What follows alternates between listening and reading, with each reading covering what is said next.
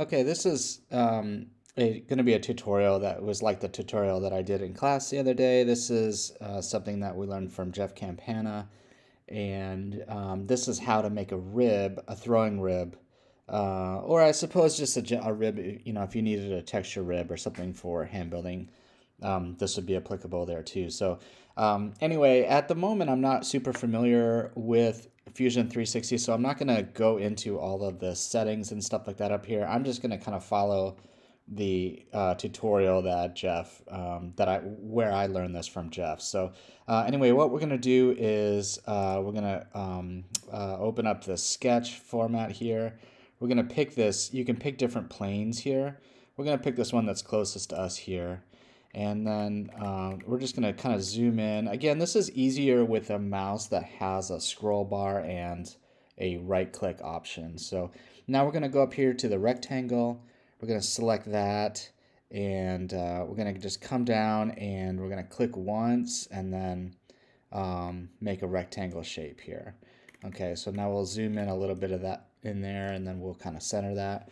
Now with this one, you can make kind of curved ribs here.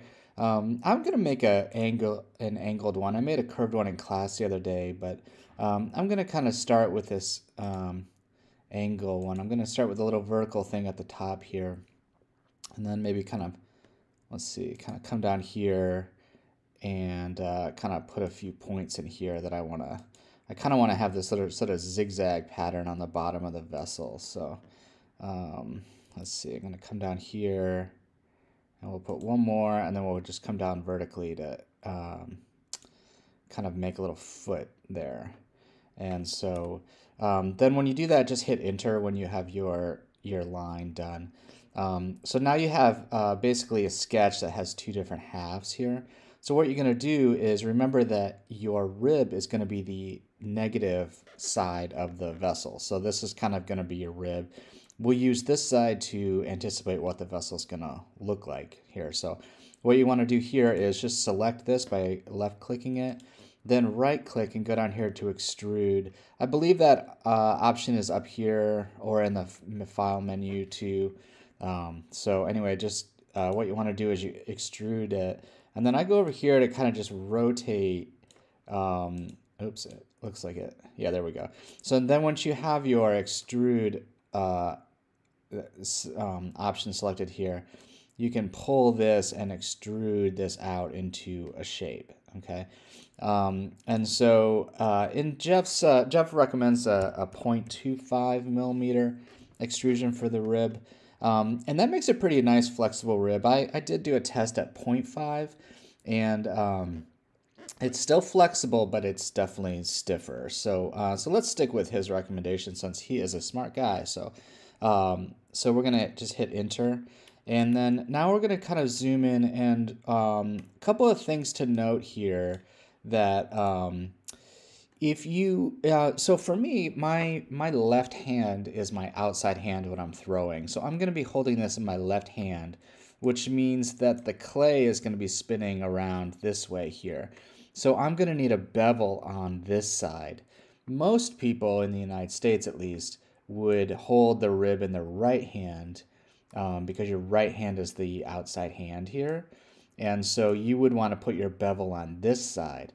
The idea is that you want the bevel to sort of smush the clay back into the pot. So it's sort of compressing it as the clay is going around.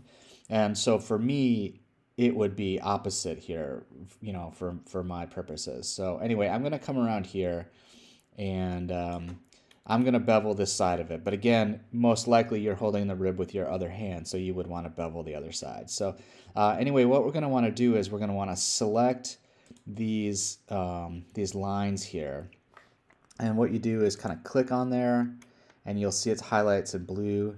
And then what you do is if you hold down shift, it will increase your selection here. So you want to just select all these lines at once. I suppose you could do them individually, but it's probably faster to do it this way.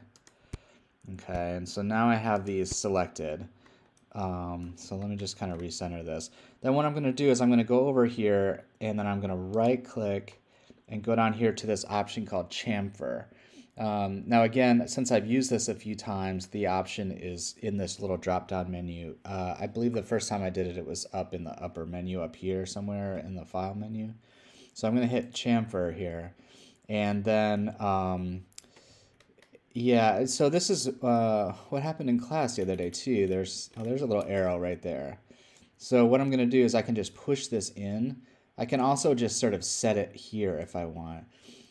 For my own purposes, the ones that I've been testing in class, I've been using 0.15.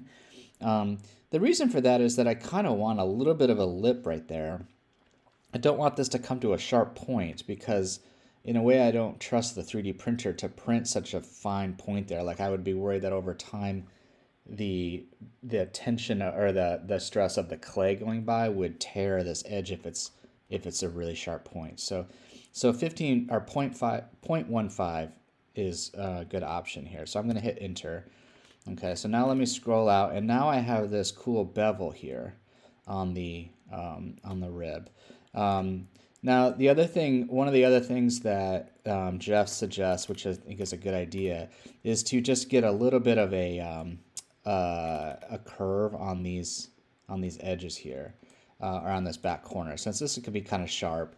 And so what you'll do is you'll click on this little option here called fillet, and it's going to basically round the edge here. So then you select this narrow edge here, click on that, and then just pull this in. And if you want to make sure that they're the same on each side, just remember this number here, or you could type it in. So I'm just going to say it's 0.6, and then that rounds that off. Now I'm going to do this to the bottom. So let me come down here to the bottom. Yeah, there we go. And then I'm going to hit that fillet button again. Oops. Okay, looks like it's already, let's try that again. Okay, so now I'm going to, just come in until it's also 0.6. Again, you could just type it in there, but okay. So now we have our cool rib here, and that's kind of cool. So let's, we also want to go and see what it's going to look like, when it's, the vessel here. So this is something that I showed in class. So anyway, what you want to do is your sketch is going to be probably hidden here. So just, you want to take a look at that again. So just hit that little icon, the little eyeball icon. And then what I'm going to do is I'm going to select this half of the sketch and then go to this option here called Revolve. And then the thing that you want to do is make sure it says new body here. You don't want it to attach this object to this object here. You want it to create a new object. And then so it's going to ask you where you want to basically revolve around the center. And for our purposes, we want to revolve around this axis right here. So we click that, and that's going to show us, basically what we're looking at for our vessel. Okay, so yeah, it's a little funky. I'm not sure I love this design here. So that's something that obviously is a lot easier to see once we have, sort of revolved that other shape. And so I'm going to make a couple little modifications here. And so what I'm going to do is I'm going to go over here to bodies, and I'm going to turn off the visibility on, what I need to do first is I need to hit enter so I can kind of confirm that this is another shape. And then what I'm going to do is I'm going to turn off this one here, okay, so I can see my thing again. Now I'm going to click over here and right click here, and I'm going to edit the sketch again. So I'm going to go back to the sketch interface, and I'm just going to kind of mess around with this a little bit here. I'm going to pull this in slightly so it's not so exaggerated, and maybe kind of sort of bring that down there, like something like that. Maybe a little bit more. Maybe bring this up a little bit. Again, I'm not super comfortable yet with this, so kind of just have to fiddle around with it and see. So let's just see what that does. Now the cool thing is that we've made alterations to our sketch, and so now we can change. Well, now we can see it in the positive, which would be this side over here. But first, we need to hit this finish sketch thing. So we finish the sketch, And then we go back over here to bodies, and if we turn on this body now, we can then see the effects of what we've done here. So that's a little better, actually. I sort of like that. Yeah, I think for now we'll just kind of leave that. This is kind of a little bit of a sharp point here, but it'd be worth a try to kind of see what happens there. Okay, so now what we're going to do is we're going to turn this off. If we're happy with the positive shape that we have here, we'll turn this off, and then and then now we're going to save it and then export it as an STL file. So now once I do that, then I can put it in Cura or another slicing program and prepare it for the printer. And so what I've been doing is I haven't gotten a good handle on how to size things very well in Fusion 360. So I've been just sizing in the slicing program, which is pretty easy. So for now, I would just go ahead and do that. So that, you're just going to want to go to File, Save, and it actually won't let you export it until you save it. And the process of saving and exporting can take a little while because it's going to process the digital file in the cloud, which is nice that it doesn't put so much pressure on the computer. So, anyway, that's how you create the rib. Once you have the rib, then the next thing to do is just take it to the wheel and try it. And as you saw in class, if you watched that demo, it is kind of a little bit of a different thing once you start to have it in a real object. So another thing that's kind of nice about this is being able to save that original file and then make changes to it after you have, after you've thrown with it. You know what I mean? So just make sure you save it somewhere that you can find it again. And the next thing to do is just to use it and see how it works. So if you have any questions, just let me know. And again, I just want to give another shout out to Jeff Campana for sharing this information with me so I can share it with you. And so I'm excited for that sort of collaboration there. So anyway, thanks so much.